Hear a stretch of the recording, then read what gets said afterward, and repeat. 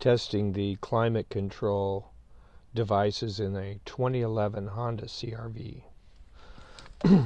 So what we're going to do is put this key in,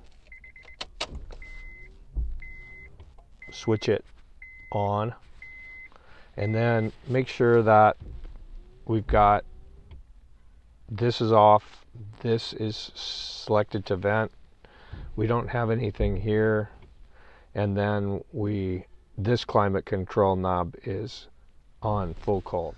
So once we know that this is on vent, these two are in this position, nothing else is on, we're going to turn the key off again,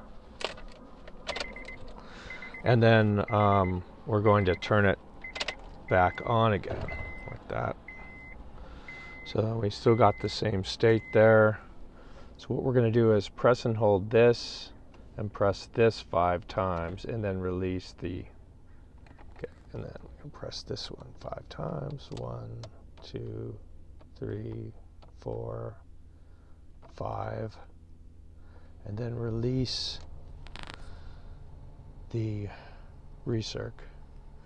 Now what's happening is fans coming on, the vents, different speeds. The AC just went on. And if you have a fault, this light here is going to flash a number of times. So this I would interpret as flashing 2 times. So then you go over here and look at the faults, and you figure out what 2 is, and it says short in the air mix control circuit. Okay, here's the self-test again.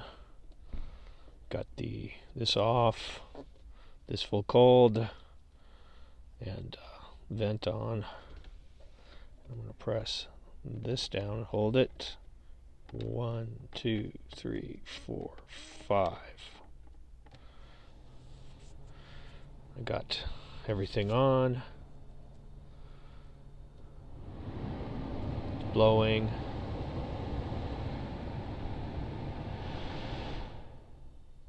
And this went off.